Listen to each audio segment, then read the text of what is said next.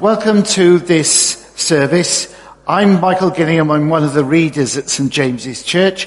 Welcome to all of you, whether you're here in person or whether you're listening now or later online. Special warm welcome to those who may be joining us, especially because this is a Remembrance Day service. I guess for most of us here around my age, our first thought is of the Second World War. I'm wearing my father's medals, as I'm allowed on the right-hand side. He flew in a Lancaster. I'm indeed fortunate that he survived long enough for me to appear. I could also have worn my grandfather's British Empire medal, awarded for helping to keep Barry docks operating during that war. My school had a patch of melted concrete when an incendiary bomb landed harmlessly, but the town had bomb sites. When I arrived at St James, there was Charlie Hercombe, sitting in the corner over there, one of the old contemptibles, that group of regular soldiers that Britain sent at the outbreak of the First World War. Too few and too late to save Belgium. Sorry, Fabian. That war to end all wars, if only, led to the poppies we are wearing. Another early memory was visiting Gloucester Cathedral and seeing a cross carved by a POW of the glorious Gloucesters during the Korean War, because wars did not end in 1945. We have in the congregation today a veteran of the Kuwait War, and I remember the anguish of Tim Jones when a member of 40 Commando, who he had married, was killed in Afghanistan. What his new wife suffered can only be faintly imagined. We now have members supporting refugees from the war in Ukraine. The truth is that wars have continued year on year, and we have all been touched by them. My father had nightmares about flak when he was old. We too are all still touched by the war. We're here to remember with thanks those who lost their lives or risked them to enable us to be free. We're here to give thanks for God's deliverance. And we must also be here to pray for peace and back our prayers by action wherever and whenever we are able. Please would you stand for the gathering.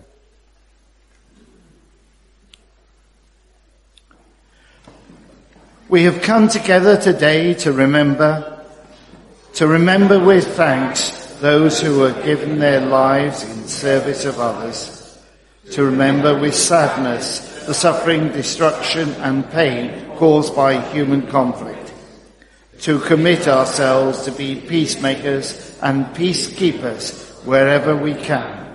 In Jesus' name, Amen. And we're now going to sing, We Seek Your Kingdom.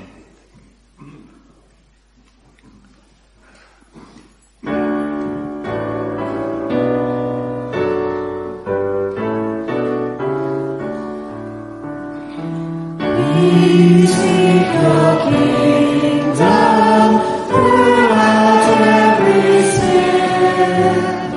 We long for heaven's demonstration here.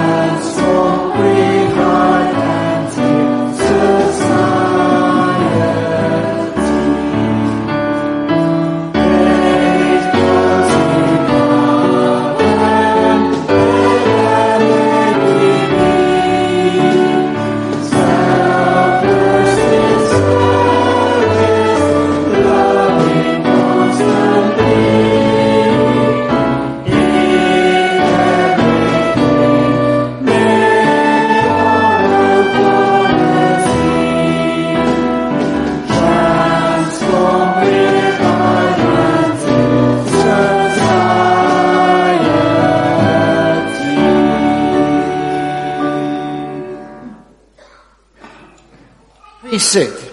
Now, Fabian has an exciting announcement. It's exciting, but it's a little bit sad too. Dave, can you come? And yes, part of the family is there. Good to see you, Edith and Dora and Joy. So I have to make the following announcement. With the Right Reverend Jackie Searle, Acting Bishop of Exeter, and Reverend Carol Green, Team Rector and Parish Representative. With them, I'm delighted to announce that, subject to the completion of all the statutory formalities, an offer has been made for the post of Team Vicar of the benefice. And now there are a lot of here parishes, so I'll make a mess of it, but we'll try. So the benefice of Teignmouth, Itford with Luton, Ashcombe, and Bishop Stainton. That's not too bad, huh? That's good. Well done. Known as the Alden Mission Community. So that has been given to Reverend Dave Wilkie, who has accepted the offer. So congratulations.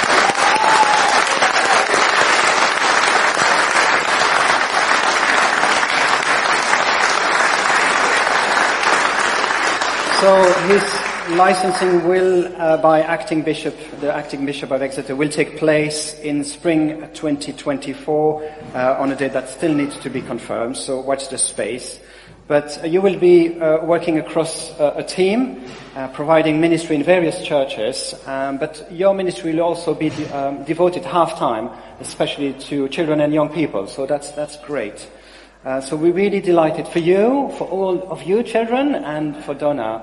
And we will be praying for you in this time of transition. But well done and congratulations. Thank you, everyone.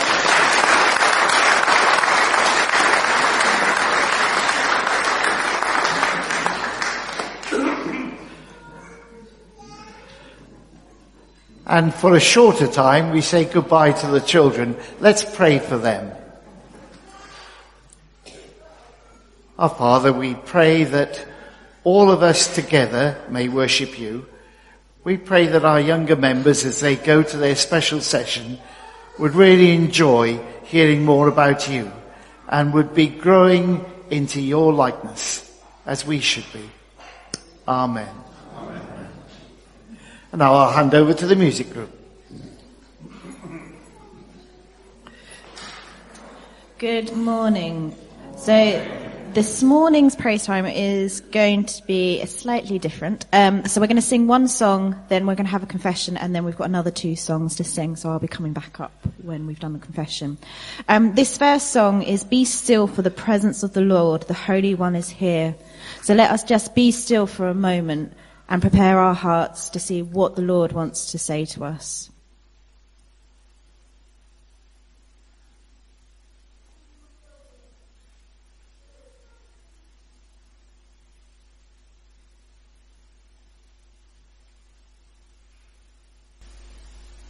Lord, I pray that you will come amongst us now as we praise your name. Amen. Let us stand.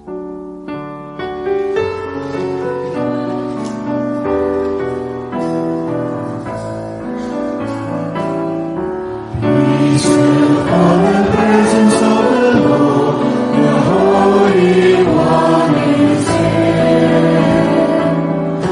Come bow before him now, in reverence and faith. Hear the singing sound, we stand on holy ground. Be still for the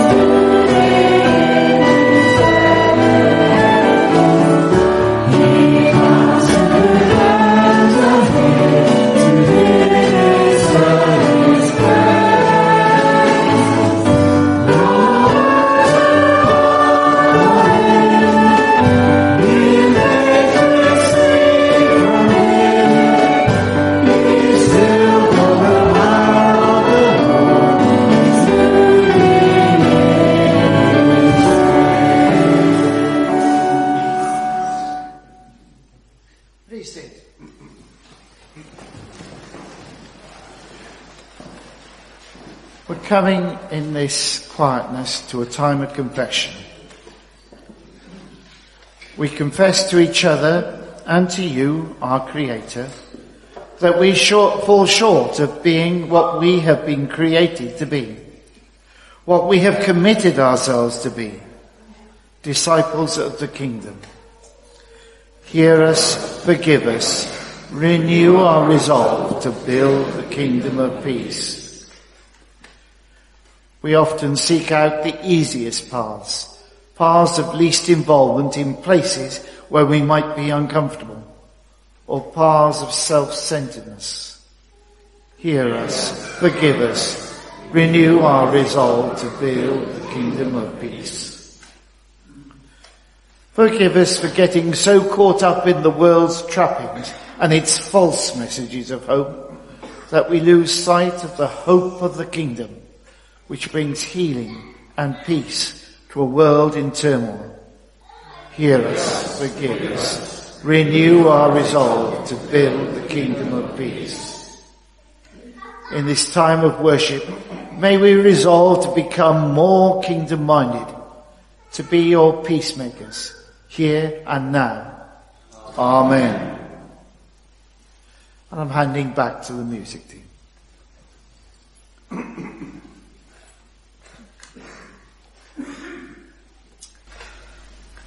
So our next two songs, the first song, we are going to be singing of what Jesus did, that there is so much love, vast as the ocean, loving kindness as a flood, when Prince of Life, our ransom, shed for us his precious blood.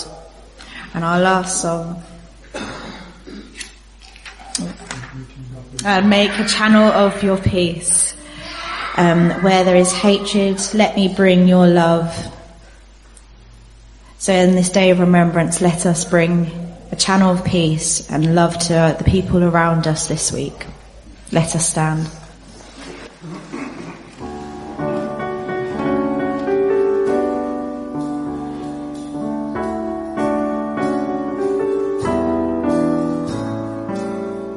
Give me a channel of your peace.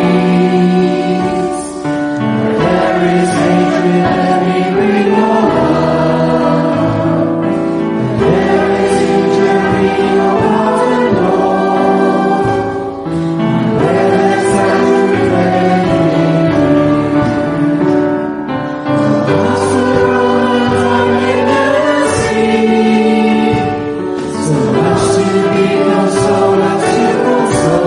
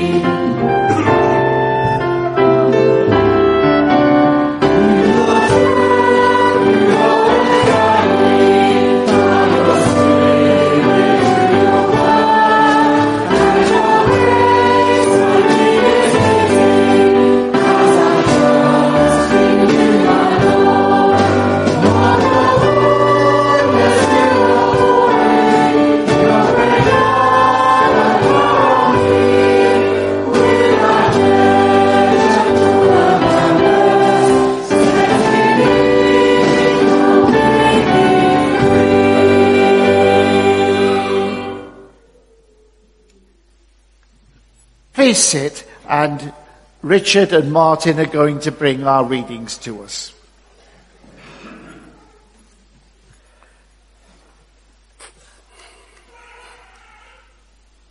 Our first reading this morning comes from the book of the prophet Micah,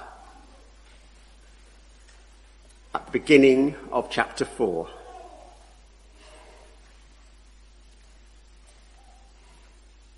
In the last days, the mountain of the Lord's temple will be established as the highest of the mountains.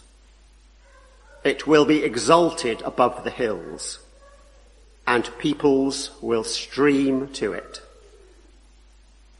Many nations will come and say, "Come, let us go up to the mountain of the Lord, to the temple of the God of Jacob.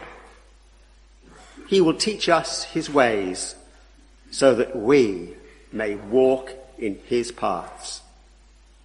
The law will go out from Zion, the word of the Lord from Jerusalem. He will judge between many peoples, and will settle disputes for strong nations far and wide. They will beat their swords into plowshares and their spears into pruning hooks. Nation will not take up sword against nation, nor will they train for war anymore. Everyone will sit under their own vine and under their own fig tree, and no one will make them afraid, for the Lord Almighty has spoken. All the nations may walk in the name of their gods, but we will walk in the name of the Lord our God forever and ever. In that day, declares the Lord, I will gather the lame, I will assemble the exiles, and those I have brought to grief. I will make the lame my remnant, those driven away, a strong nation. The Lord will rule over them in Mount Zion from that day and forever. As for you, watchtower of the flock, stronghold of daughter Zion, the former dominion will be restored to you. Kingship will come to daughter Jerusalem. This is the word of the Lord.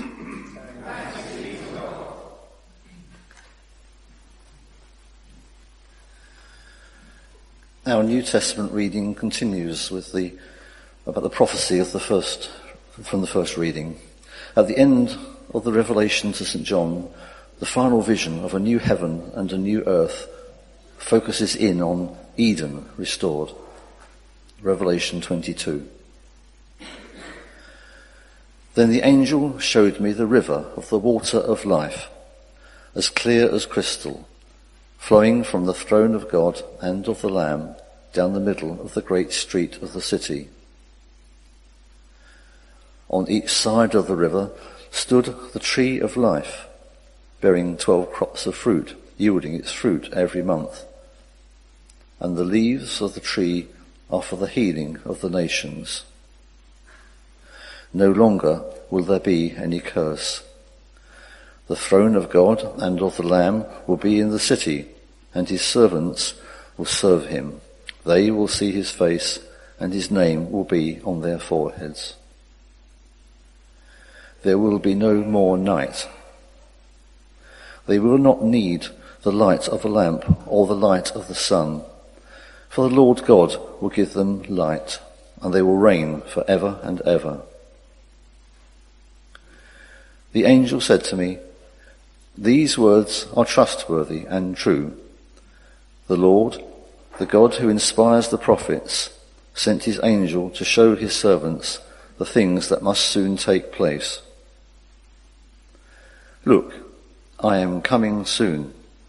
Blessed is the one who keeps the words of the prophecy written in this scroll." This is the word of the Lord. Thanks be to God.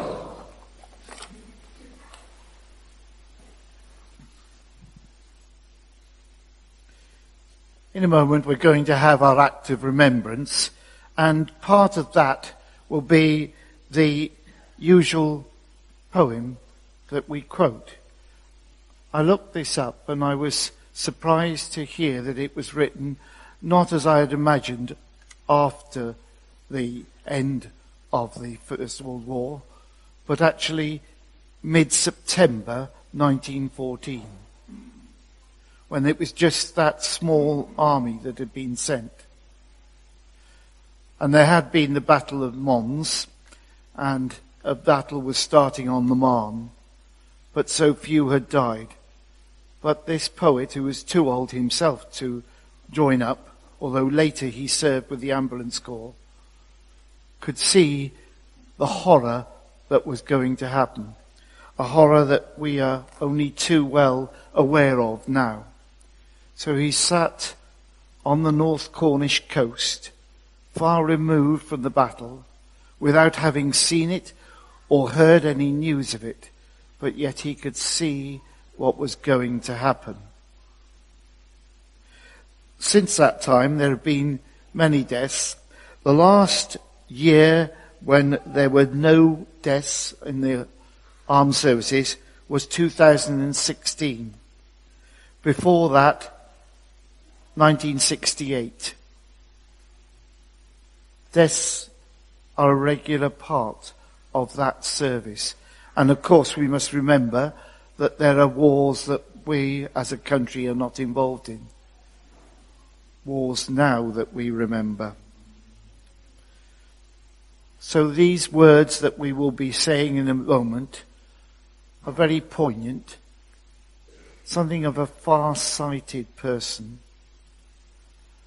but one filled with sorrow for what was about to happen.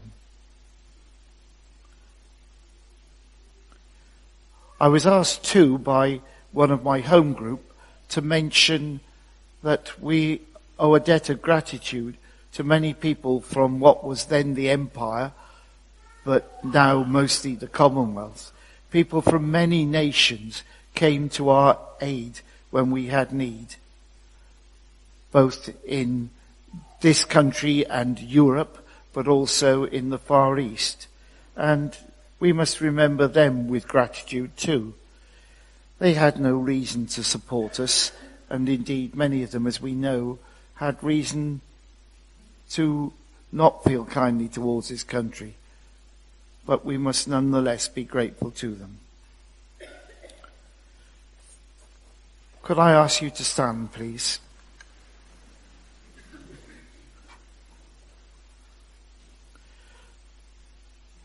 They shall not grow not old, as we that are left grow old. Age shall not weary them, nor the years condemn. At the going down of the sun, and in the morning, we will remember them.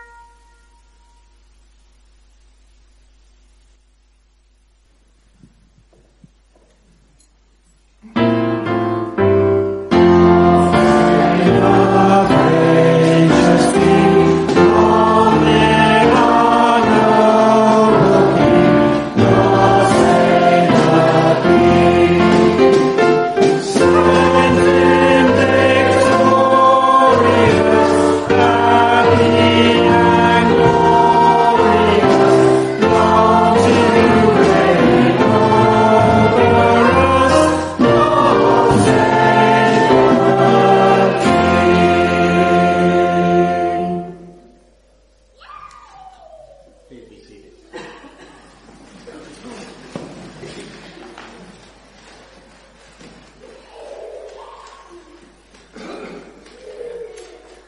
As Christians, we all know the passage that says, where two or three are gathered together, God promised to be among them.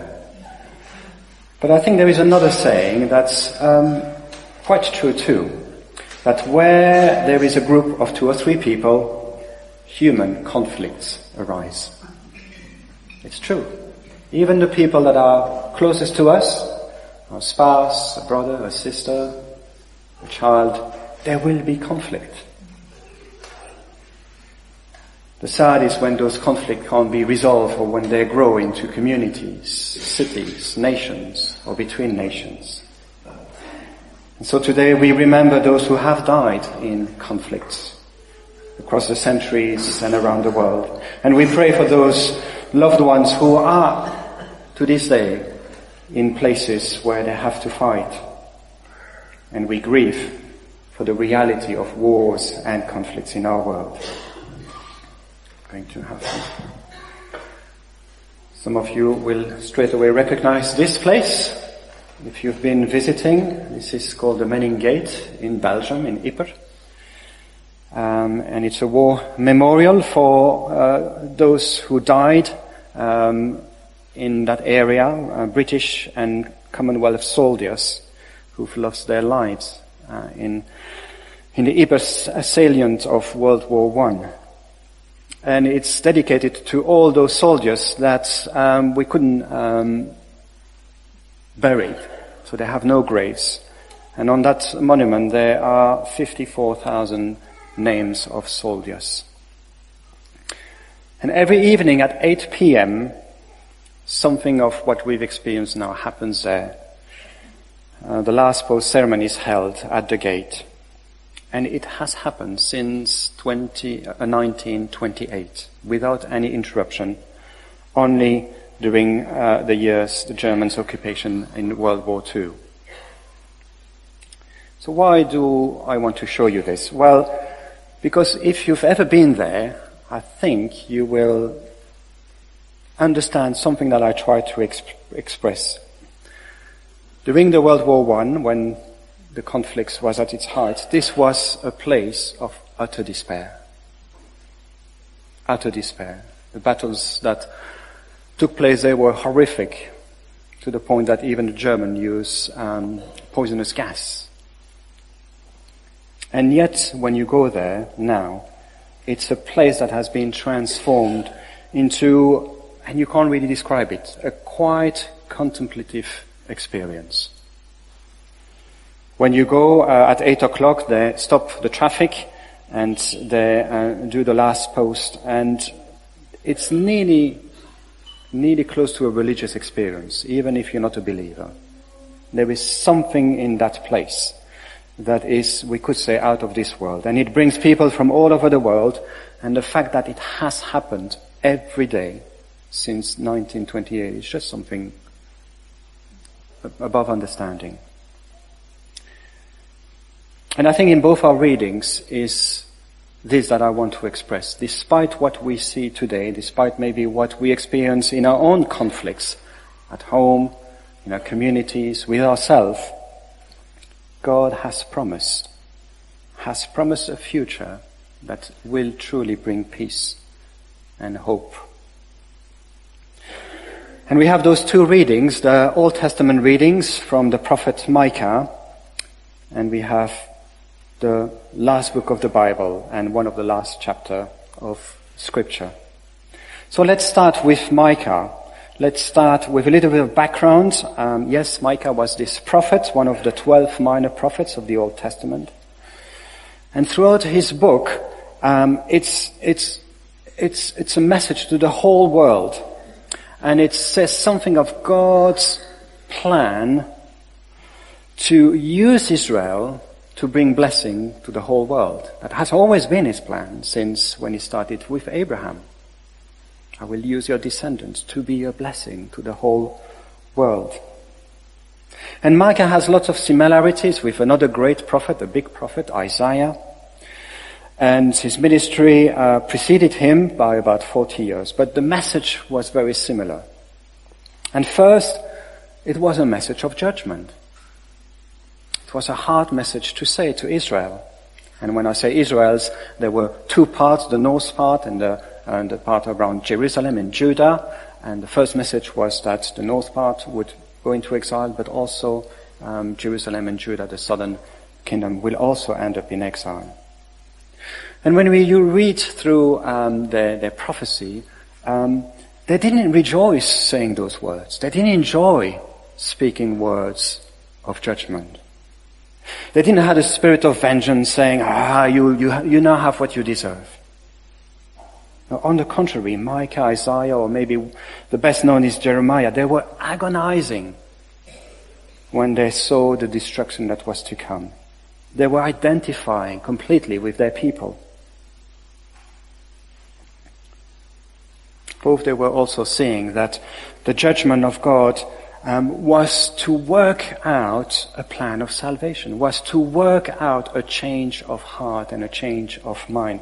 Because God wanted to use Israel to be a blessing, and they had forgotten that, and they had taken a path that instead of being a blessing, they were a message of death to the world. Israel was meant to be a light to the nation, and it was given a land. It was not their land, it was a gift, an inheritance, to be a place where they could express the kind of life God wants for all his people. And so they had been given a constitution and laws to live that way, so that other people could be amazed and says, your ways is the way. The God you are following is the true God. Micah is well known for that passage in chapter 6, verse 8. He has shown you, O mortal, what is good, and what does the Lord require of you? To act justly, and to love mercy, and to walk humbly with your God. And that's what they had failed to do. And you have there verses. God doesn't just want us to hear his word, but to heed it. And a lot of the prophecies about hearing and seeing, and about coming to your sense and returning, and the message of judgment are first of all a message to hopefully bring them back before it happens. Hear and heed to the word of the Lord. And those prophecies took centuries to say, decades and decades to say, please come back to God. But they didn't. So Micah denounced the oppression of the poor and the vulnerable by the powerful and the wealthy. He brings to light the dishonesty, the fraud and the deceit, emphasizing the need of people to deal with justly and to be kind to another. He shows God's concerns towards the least, and in those days were the widows, the orphan, and the foreigner. And he demonstrates the direct link between worshipping false gods, turning away from the true God, and moral decay. Sometimes when I read that, I say, it sounds so true of what I actually experience as a human being in our world today.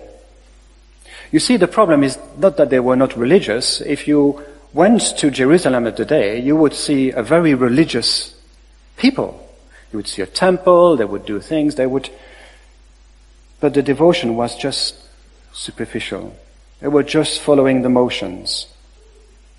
They were talking the talk, but they were not walking the walk. Their hearts were not devoted to God.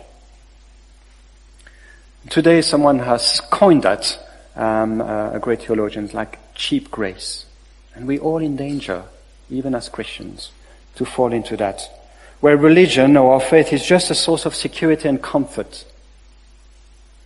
But it's not about obedience, allegiance, about being followers of Jesus, about wanting his life to be expressed in and through us, about sometimes making hard decisions away from sin, so that we can live truly with God and for God. Take heed what you hear. And there's the promise, the more we take heed, the more when we hear God's message to us, and by His grace and His strength through the Holy Spirit, we allow Him to transform, the more God will be able to give us His message and to make His plans grow in our lives. And that's the journey of faith. But we need to take heed. We need to hear the words and to heed them. Whoops, I've done something wrong. There we go. It's coming. That's it. So going back to Micah. What he wanted is them to come back, but he also knows that despite the judgment that will come and the exile will come, and they have come, both were exiled, one to the Assyrians and one to the Babylonians. There will be a coming back, and this is the passage. There will be a day when those sent in exile will come back, and their hearts and their minds will be healed and restored. It's the vision of a peaceful kingdom. We hear, go up, and that's the expression of a pilgrimage. People will go to Jerusalem again. The mountain of the Lord is where God resides, the place where people will want to hear the Lord's words. They just not want to hear. This time they want to heed. They know it's the best way to live. The nation will realize God's way alone can bring them satisfaction. And it's a voluntary pilgrimage. They will want to go. They go there not only to worship, not only to do the motions, but they want to learn and they want to obey and they want to change. They want to be transformed by it. No, what the prophet often sees is only part of the whole plan of God. And they only saw the coming back, the Jews being there, but it was still only a stage. They had to come back so that the Messiah, the one to come, was able to be part of that nation and bring about the definite change, the coming of God's kingdom, the coming of God's ruling. And as Christian we know, it is Jesus. Jesus God with us. Jesus God who replaces the temple as the presence of God. He is the very presence of God among us. He is Emmanuel, God with us, and we're going to enter in that season of Advent when we're going to look back at those stories of God dwelling and coming to live with us. He is also now the one who is lifted on high. If there was a mountain and it was a place and a temple, now it's Jesus who is at the highest, who will draw all nations to himself, people from all languages, all places, all culture, all colors. He is the one who has authority now over all people. When he left the disciples just before the ascension, he says, all authority has been given to me in heaven and on earth. Now go make disciples, go share that good news with others. He is the Prince of Peace. He can bring peace to us individually. He can bring peace to communities that are divided. Ultimately, he will bring peace to the whole world. He is Christ, the Lord. And so the vision that we have in Revelation, that final vision, is the final chapter, who's actually just the beginning. There, in chapter 21 and 22, we hear again of Jerusalem, but it's a very different type of Jerusalem. It's a metaphor, it's a picture of God's people. All those who have heard the message, heeded to it, and have learned to follow Jesus. That's described as the Lamb here. So the Christian hope is not going to heaven when we die. That stage could say 1. The real final Christian hope is when heaven and earth are fully reunited and human experience and human life is completely transformed, healed and enhanced. And so we have here, as we hear, Eden restored, but it's not going back to what was. What we go back to is enhanced and transformed. This week, on morning prayer on Zoom, we had this famous passage of Isaiah 55 that speaks of this enhancement and transformation when it says, "You will go out in joy and be led forth in peace, and the mountain and the hills will burst into song before you. The whole of creation will be freed, and the trees of the field will clap their hands. No more thistles, but giant sequoias." That's a kind of a liberal translation of the message, but I think it makes sense. No more thistles, but giant sequoias. No more thorn bushes, but stately pines. This will be for the Lord's renown, for an everlasting sign, and that will endure forever. And so what does John see? Here we have a few of the picture. The first is this river, a river of water of life, as clear as crystal, flowing from the throne of God and of the Lamb. The idea of water is well known in the Gospel of John, because that's a living reality that should already be expressed in every believer. Flows of living water that is expressed through us, through the Holy Spirit, through God's life. But here we have even more. It comes from not just God, but the Lamb. Christ is at the heart of it. It flows from his throne, the throne of God and of the Lamb. Rather than locating Christian hope in the promise of restored city or a temple, he sees it in a gathering of all the believers who have that living water springing out of them because of God and what Jesus had done for them. So we have this first picture of river of waters of life. We have then a second picture of John placing that river with the tree of life and crops of monthly fruit. Again, taking us back to the Garden of Eden with the tree of life. But here there is a healing for nations. It's not just two people. There is a gathering of nations. And it's about healing and not curse. Our story, human story, started with a curse through the disobedient. The human story will finish with blessing and healing. And third, there will be no more light, and the Lord God will give them light. And if we see night as the idea of darkness, maybe evil, that means there will be no more evil. In that new creation, it will be freed from the power of sin, freed from the power of death, freed from all the evils that we still experience today. There will be nothing which might prompt God's people to rebel against him again. Fourth, Adam and Eve had, their evil was to seek divine knowledge, but in a wrong way.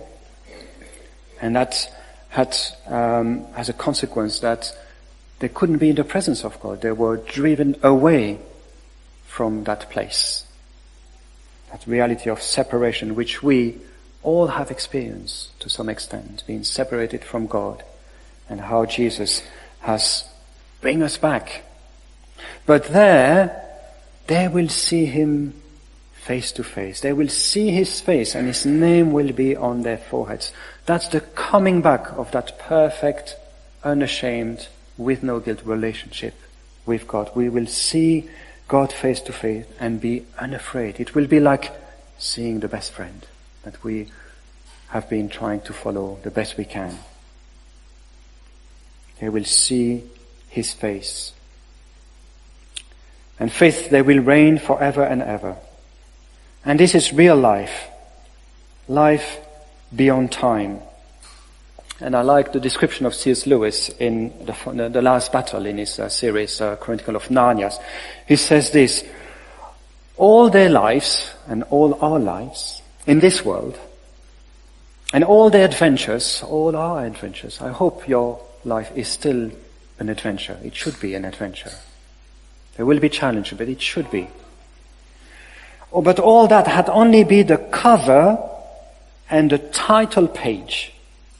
Now at last they were beginning chapter 1 of the great story, which no one on earth has read, which goes on forever and ever, and in which every chapter is better than the one before. Now, when that sinks, how is it that we don't want to share that with our friends? How is it that we still struggle, and I struggle? We need to fill our mind with that reality of heaven, so that out of that and out of love, we will want to share that good news. Finally, John says, those words are trustworthy and true. The Christian hope that we share is not pie in the sky. It is trustworthy and true. And not only this, but it says Jesus is coming, and he's coming soon. And that's because the writer in Revelation is a pastor. And he wants to motivate his people, his reader, and he wants to motivate us to be ready. Or a better maybe translation is to ready ourselves every day. To have those disciplines, those realities in our lives where every day we meet with God, we start with God, we think about God, and we learn to listen to him and to heed to him. So to conclude, if we look around the truth, and you only need to start your TV set, the truth is that there is no universal worship and obedience to God. We're not there yet. But he has revealed his plan through Jesus Christ, and we have been the one who've responded to that call, and are, like the disciples, are called to go and to make disciples, to tell what God has done in our lives and what God wants to do in their lives. But what is sure is that God's kingdom has started through Jesus Christ, has grown, we're part of God's kingdom, and will one day be fully realized. What Jesus has started will be fulfilled.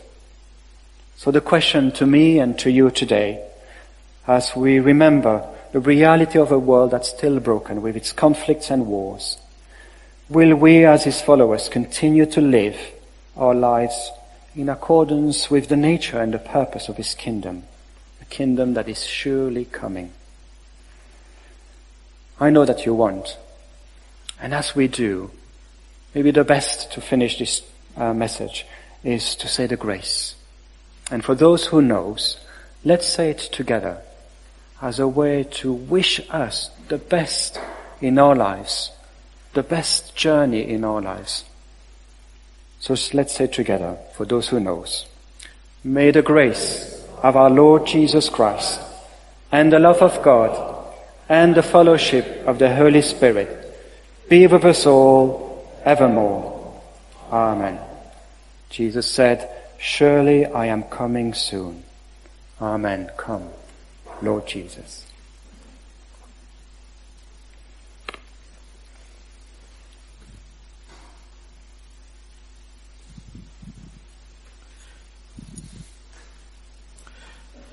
I've got some news for you. Some of you will remember Jeanette Bowl and Malcolm. Jeanette has fought her last battle and is now part of that story. The funeral will be later this week, and if you want to know more, contact Marion Gentili or myself for that. And now I'm going to ask Janet Tall to lead our prayers.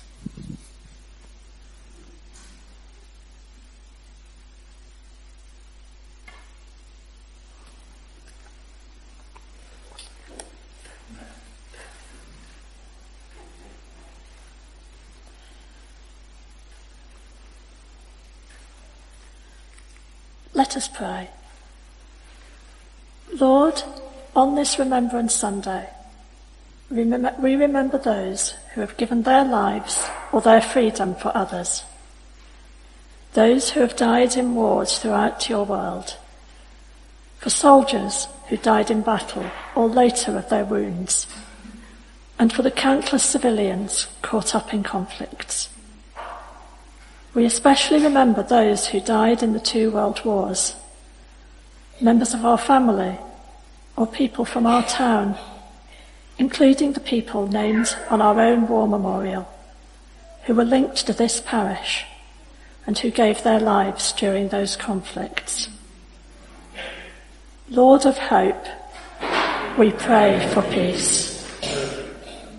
Lord, for the people of Ukraine, the 24th of February 2022 will be remembered as a day when their futures changed forever. We pray for the ongoing situation in the country and ask for wisdom for the leaders of the nations giving aid to Ukraine. Be with those in charge in Ukraine as they make critical decisions. And we pray for your peace and comfort for all who have lost loved ones, as well as their homes and their way of life, including the Ukrainian refugees that have found temporary sanctuary in Somerset. Lord of hope, we pray for peace. Lord, for the people of Gaza and Israel, the 7th of October 2023 will long hold painful significance. We pray for the devastated families of whatever nationality and creed, whose lives and security have been shattered during that conflict in recent weeks. Lord, our news is saturated with images that are hardly bearable to watch, and peace feels a distant hope at the moment. But still, we pray that there might be a resolution in this troubled part of the world, which so many hold as a holy land. Lord of hope, we pray for peace.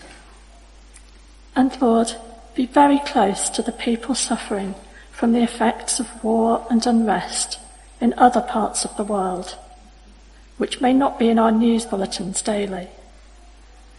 Those people will also have dates etched in their memories relating to their own difficult times.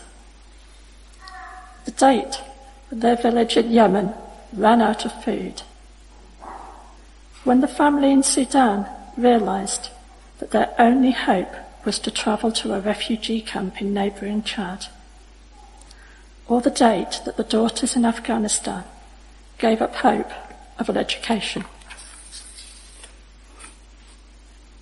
Help us to renew our fight against injustice, prejudice, greed and oppression, which is at the root of so much of the conflict in today's society.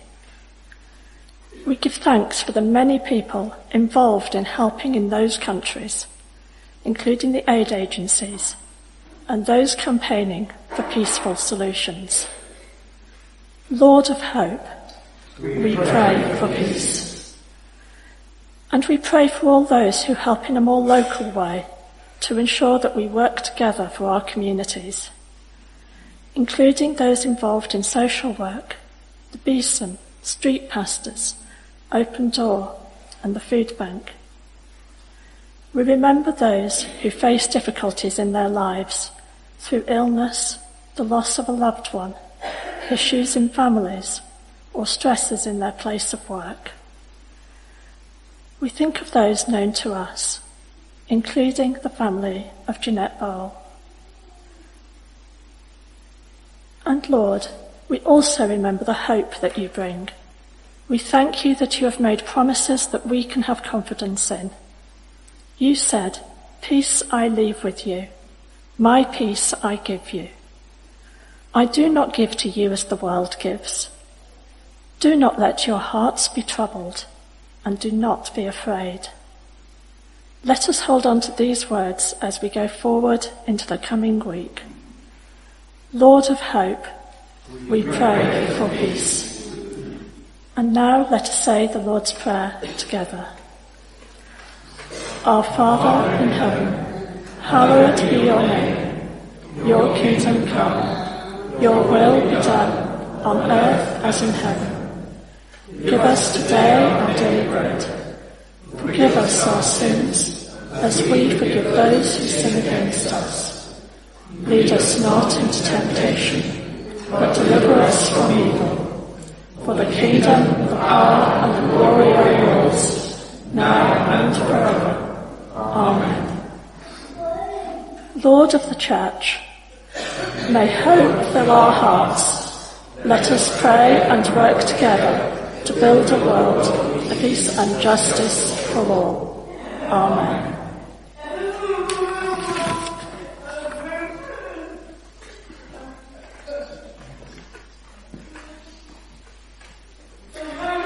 Good, so the idea with notices is that you have a carousel before the service and after, so this is very short, just to remind, if you're fairly new to the church, you haven't been through a welcoming lunch, it will take place next Sunday, so if your name is not on the list and you would love to have a free lunch and to hear a little bit more about the life of the church, come after the service, see me or anyone who has a badge that says a welcomer.